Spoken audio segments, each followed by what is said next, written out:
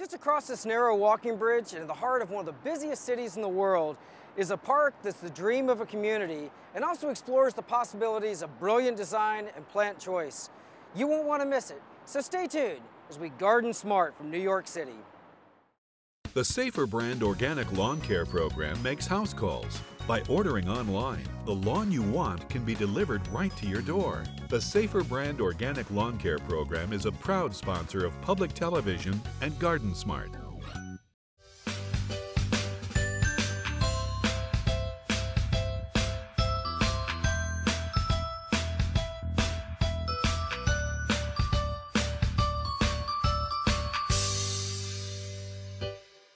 I should be arrested for crimes against potted plant kind.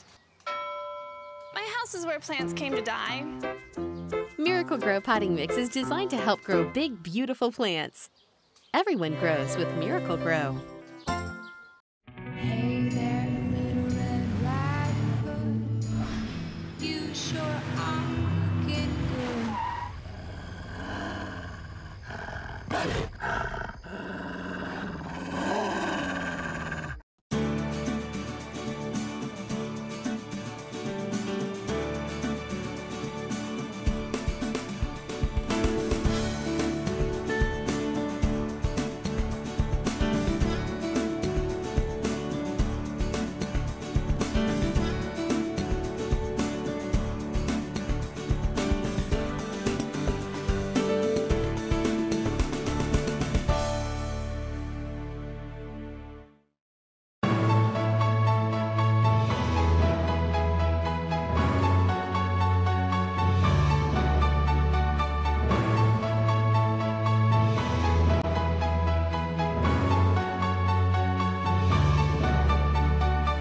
We're here today with Regina Meyer, who's the president of Brooklyn Bridge Park. Regina, thank you so much for being with us. And thank you so much for being here. It's just a treat to show you all Brooklyn Bridge Park. Now, this was a tremendous undertaking. It's a very large space and a challenging site. What can you tell us about the park? Well, it's planned for 1.5 miles along the Brooklyn waterfront here in the New York Harbor, with fantastic views of the Brooklyn Bridge, the lower Manhattan skyline, the Statue of Liberty, and capitalizing on that design has been really a real treat, and you'll see in your visit today a phenomenal design. The community fought for this park for over 20 years. It used to be a really active shipping terminal. And then once shipping changed throughout the global landscape, the site became abandoned, and the community knew it would be a great, great landscape for a park.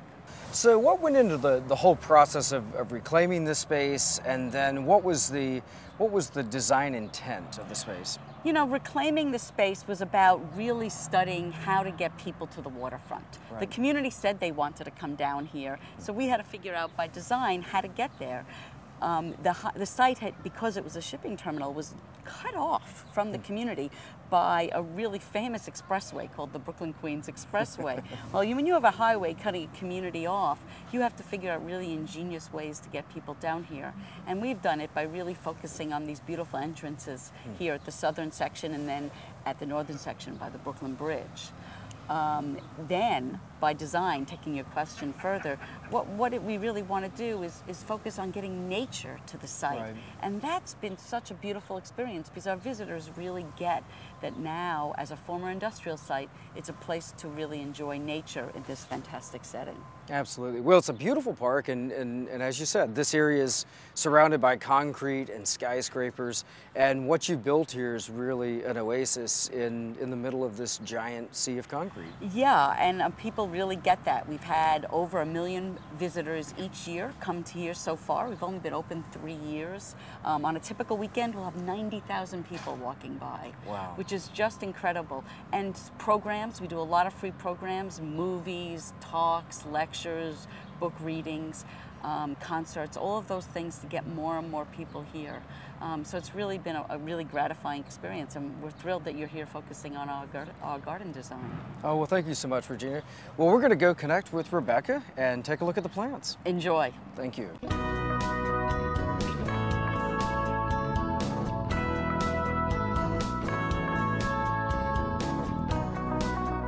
Rebecca McMacken is a park horticulturalist at Brooklyn Bridge Park, and you have a wonderful role here, and you've been hugely involved in the establishment of this park and, of course, its day-to-day operation.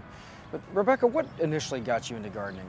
Well, I grew up on a hobby farm in Connecticut, and so of course I've been gardening my entire life. I ended up doing a degree in freshwater ecology, and I think like a lot of people that were drawn to the natural sciences, I didn't spend quite enough time outside. I spent a lot of time in front of a computer. So after that I started gardening just really for fun and realized that gardening was really applied science. As all gardeners know, it's experiment after experiment after experiment, and at the end you don't need to defend or run statistics, you just get flowers. You also have quite a bit of experience in public gardening. Tell me about how you got involved in public gardening and what was that experience like?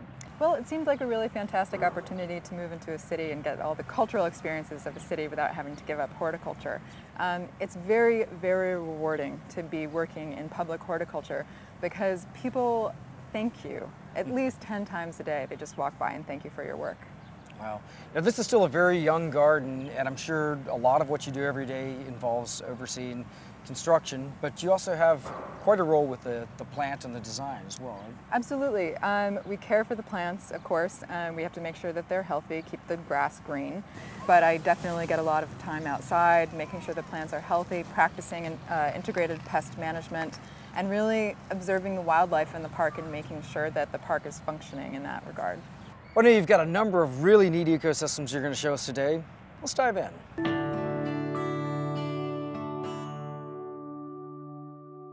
Right here in the shadow of the Brooklyn Bridge, you have this really interesting landscape planted. It looks like a pretty well-established native thicket, if you will. Well, it's easy to forget the fact that everything was very recently planted. We have a lot of fast-growing plants that give the effect of being established, but it's all very constructed. This section we're in right now is it's a designed mimic of a woodland ecosystem. And it is one of 7 ecosystems that the park is really divided into. We call it the dense hedgerow because it is dense and it functions as a wind block, and it also functions as habitat for migratory birds. Migratory birds really look at habitat structure before they look at whether or not there's food available. They want to know whether or not they can nest, whether or not they can hide from hawks, etc. So this kind of thicket aesthetic is really important for them, and as a result we get warblers and thrushes, really rare birds. Oh, wonderful. Let's talk about the maintenance of this kind of planting. Is there anything specific that you have to do on a day-to-day or a week-to-week basis here? Absolutely. Of course we weed. We don't fertilize. The thought process is that nobody fertilizes a forest, so why should we fertilize in here? A lot of people are under the impression that deciduous trees throw their leaves away. And the reality is that they're actually carefully placing them over their roots to store them for the winter. And then as spring comes and the leaves biodegrade and get reincorporated into the soil, the tree can take up those nutrients once again. So we leave the leaves. They're called leaves. We like to leave them. And so it really reduces the requirement for maintenance and fussing and managing in there. I think it's worth mentioning while we're literally just feet away from salt water that very recently Hurricane Sandy came through here. Much of the garden was flooded. What did you learn about the plants that either surprised you by doing extremely well or others that perhaps didn't do as well? We were very surprised at some of the plants that didn't make it. Things like London planes and sweet gums, trees that are common street trees that apparently have no salt tolerance whatsoever. But there were some really wonderful survivors, things like the honey locusts. Our native inkberry, Ilex glabra, was barely touched, and it's very difficult to find an evergreen that is also salt tolerant. We planted in this ecosystem as well Leucothoea axillaris, the coastal dog hobble. Now, not everything's just a green plant. Here you've got many wonderful flowering plants. What are some of your favorites? Well, one thing that's in bloom right now is Viburnum trilobum. It's really a gorgeous shrub that is a 4-season interest plant. It's a great plant to use if you want your hydrangeas earlier in the season. It's a dead ringer for a lace cap hydrangea, the flower is.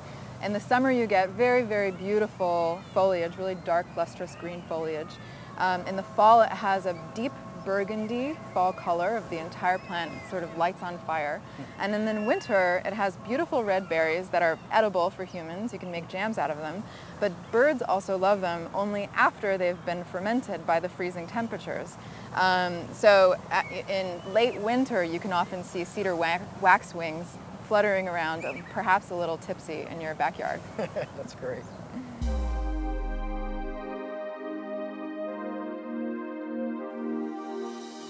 Rebecca, one thing I love about the way you guys have designed this is that it feels like we're actually exploring in nature. It's not that hyper-groomed kind of landscape, and really, really nice. Absolutely. The designers tried to give New Yorkers the sense of exploration, which is very rare in the city. That feeling of being able to walk through a woodland path where you don't know what's going to be in front of you, what you might find, what beautiful little flowers might be ahead.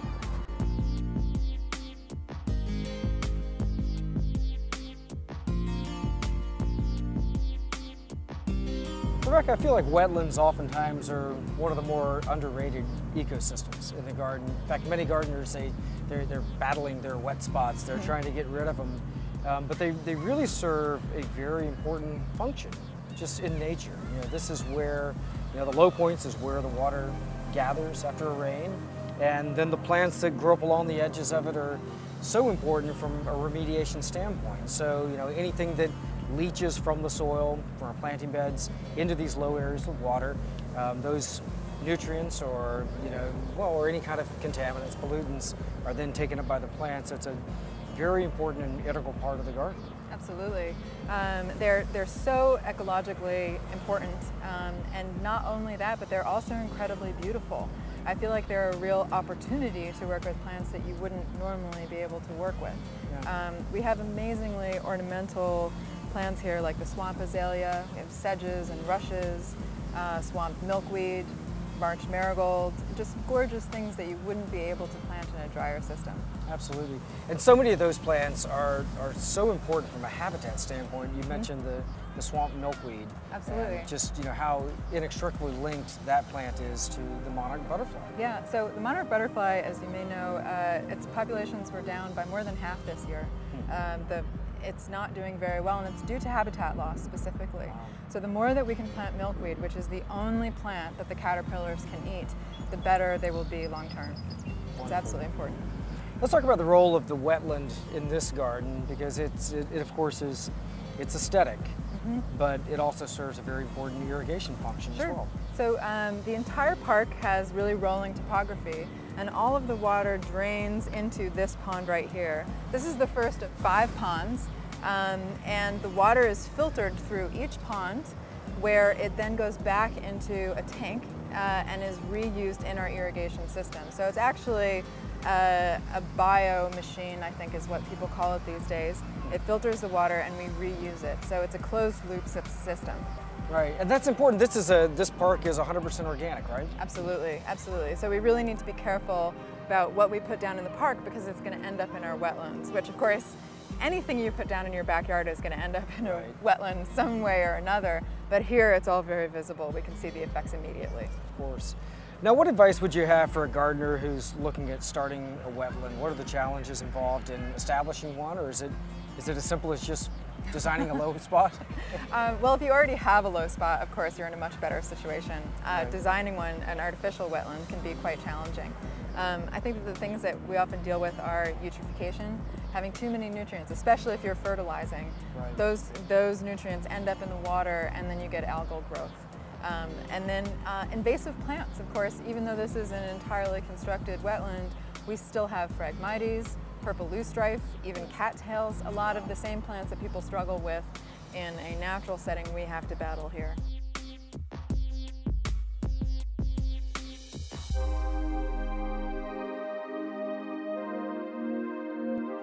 Rebecca, some of my favorite plants in a woodland setting are the spring ephemerals, and you've got a great collection of those right here.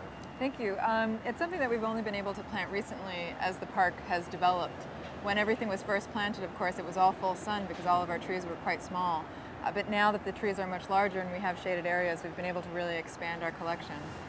Some of my favorites are, we just planted the Dicentra aurora. Nice. which is a marvelous native dicentra that is not ephemeral. So we get to keep the beautiful silver foliage all year. Yeah, it's also, really nice, clean, white flower. Shows up well against that glaucous blue foliage. What are some of the plants that you have in this planting that you particularly like? Well, my favorite, of course, is the columbine, Aquilegia canadensis. It's just gorgeous to see red in the spring, and I personally love it because it is pollinated by hummingbirds. Bees can't see red, and when you look at the structure of the columbine, it's very clear how the hummingbird would enter and would pollinate the flower. We don't have hummingbirds in the park quite yet, so I'm planting as many hummingbird plants as I possibly can. Wonderful. And you've got some others that are coming up here with the Monarda that Exactly. can be a great hummingbird plant. Some other wonderful perennials. You've got the native phlox and then geranium macrophyllum that's coming up with a really deep purple foliage. Exactly. Nice little dainty flowers. Yep, some Solomon seal as well, and a wide variety of asters. So I think that this planting in the fall will be quite beautiful. Absolutely. One of the overarching principles of sustainable garden design is finding the plants that belong in that environment, which is can be a difficult way to design. Oftentimes in garden design, we're used to deeply amending our soil and creating a scenario where the plants that we want are going to work in that scenario. And I think one of the messages of this garden is just the thought and the attention to detail that's gone into every separate environment, what's actually going to work well there. Right here you've got a really unique environment that I don't have in any of my gardens. But tell me about this particular site and how you built this amazing salt marsh. Well, it is a unique opportunity to have a salt marsh in your garden, that's for sure. Not everybody has a river or the ocean outside of their house. We only have one plant that could possibly be planted in this environment that's native to us, which is the smooth cord grass, Spartina alterniflora. So there's a monoculture of that down here. It is an important plant ecologically because it really serves to build the land behind it, because it is the only plant that can live in the water. It builds up debris like a mangrove, and then other plants can then come in. It's like the avant-garde of Earth, essentially. It is important for a larger reason than in this context because it's a soft edge to the park.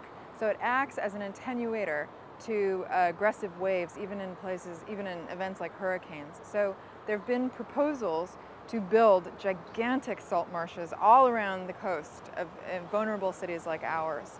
So it might be an ecosystem that we'll be seeing more of in the future. Well, that'd be wonderful.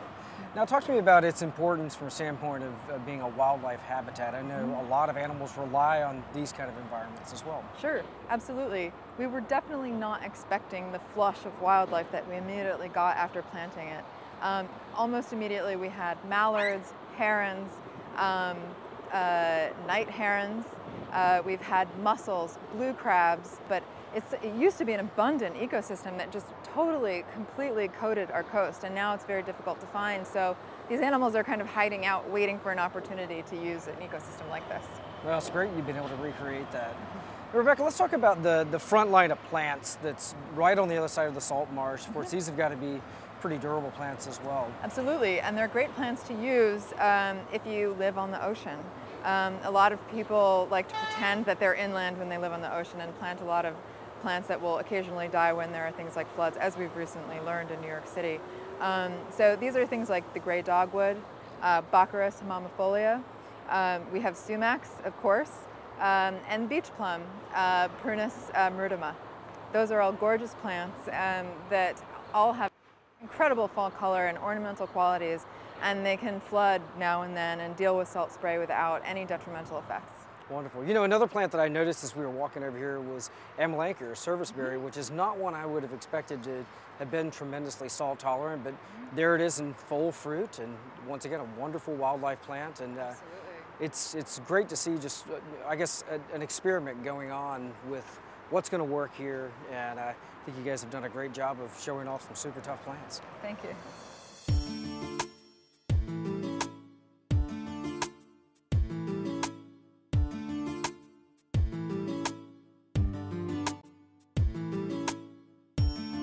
For many public parks, one of the most maintenance-intensive parts of the park, oftentimes, is their lawn. These are the spaces that are used more recreationally than the trails. You have families out here with, their picnic lunches, and, if you have concerts on the lawn, those kind of things, they really get beaten up.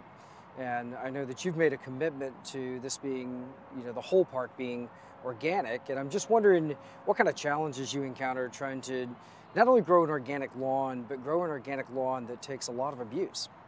We're still figuring everything out. Like with the rest of the park, there's a lot of experimentation that goes on. But we are very committed because it is so very important to us to be able to maintain an organic park.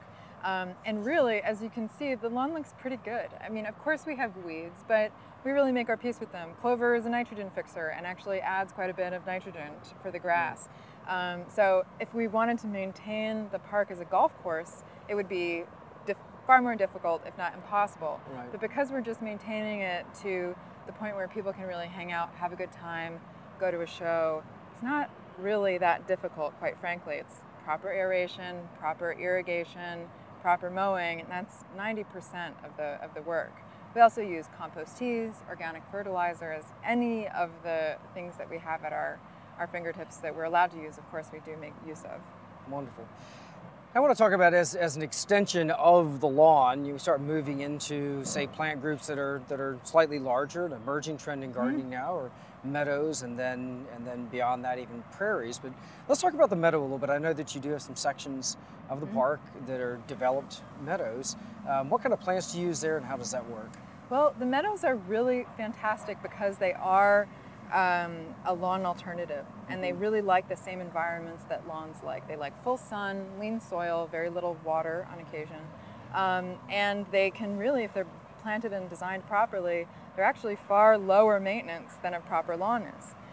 So that's why they're gaining such popularity. They're also incredibly beautiful. Especially on a large estate, when you look out and you see a huge field of grass, it's not quite as exciting as a prairie filled with wildflowers. It's so gorgeous, so you can understand why they're so popular, and then why we have 7 in the park. And we keep on building more. They're all very different. We have one on Pier 5 that is a close mimic to the Hempstead Plains of Long Island, so it's all the similar plants that you would find in the middle of Long Island. We have one that is more closer to a tundra that has a lot of trees in it and even some shrubs. We have wet meadows and dry meadows because they all utilize different types of plants, and they're really gorgeous. I think another reason why they're so exciting for people is because it's really utilizing American plants in a design aesthetic that is an American design aesthetic. And for a very long time we've been using European plants to try and make European gardens, and now there's this movement of using our plants, which, by the way, could not be more popular in Europe, but to create designs that really define who we are as a country and a continent. Rebecca, you've done such a wonderful job here. The Brooklyn Bridge Park is a great place for people to come see their native plants, also growing organically in a pretty tough environment. Absolutely. I think the really fascinating part too is the fact that this entire park, all of this lush greenery and all of the ecosystems that we've covered are essentially growing on a bare concrete slab. It's all artificial. So, the reality is that if we can do this here, anybody can do it. They say if you can make it in New York, you can make it anywhere, and we certainly think that's the case with organic native plants. Absolutely. Thank you so much, Rebecca. Thank you.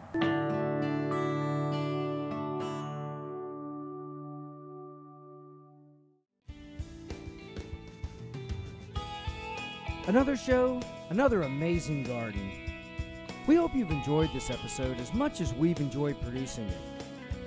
If you watch the show, you know we travel the country visiting beautiful gardens. Well, we have a surprise in store for several in the audience. To learn more about the surprise, visit our website at GardenSMART.com. The Safer brand organic lawn care program makes house calls. By ordering online, the lawn you want can be delivered right to your door. The Safer brand organic lawn care program is a proud sponsor of public television and GardenSMART.